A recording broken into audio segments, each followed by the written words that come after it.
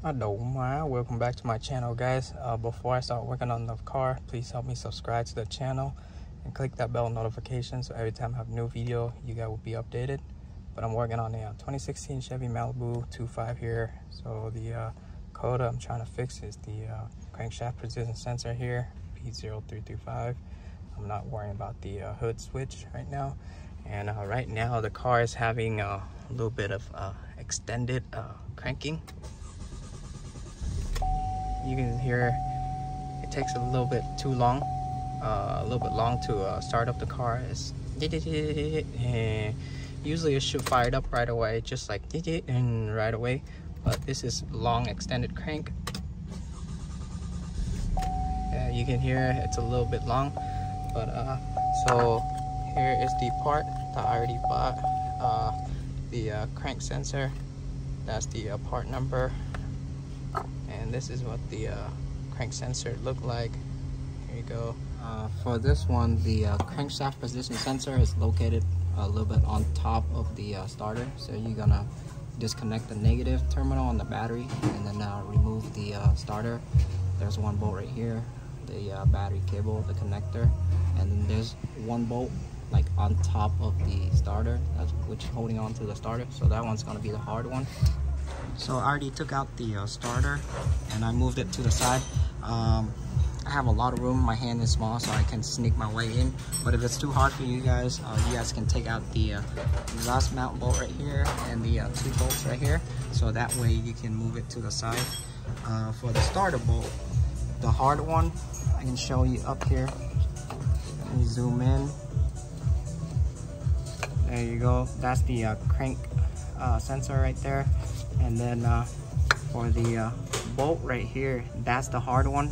I used the 3/8 adapter with the 13mm and just kind of feel the bolt and then break it loose.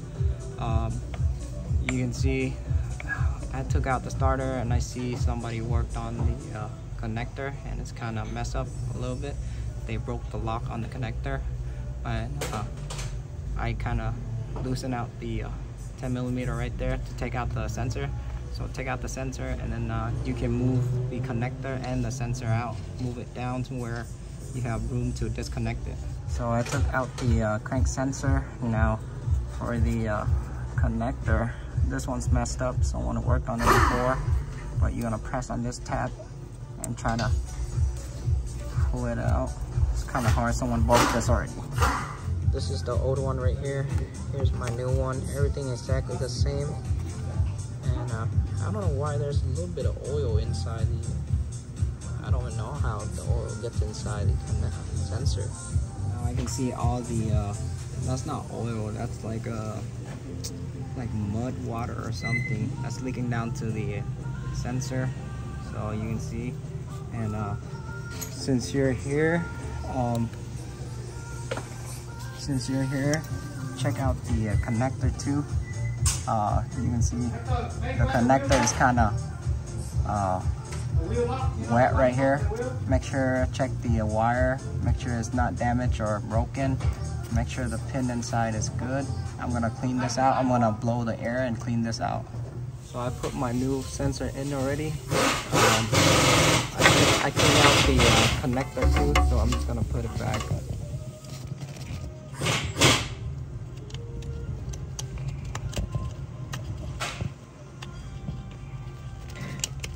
There you go. Oh, there you go, it clicks. So that's good. You can see the connectors in. Now I'm just gonna put back my starter. So you can see I put back the starter already, the battery cable, the 13mm, and I didn't have to take out the exhaust because I sneaked my way in through here. And for the top bolt of the starter, the hard one, so this is what I did. I used the 3/8 adapter, the 13, and I put a piece of napkin or a little piece of paper in like this and shove the bolt in, make it tight, and kind of feel your way in there and then just tighten it down. I reconnect my negative battery on the terminal already. Right now I have the key on. I disconnected the battery, so I don't think it's gonna show you any code, but let me see if it still show up. Oh, code went away, so I'm not worrying about this code, but I'm just gonna clear it, and then I'm gonna start the car.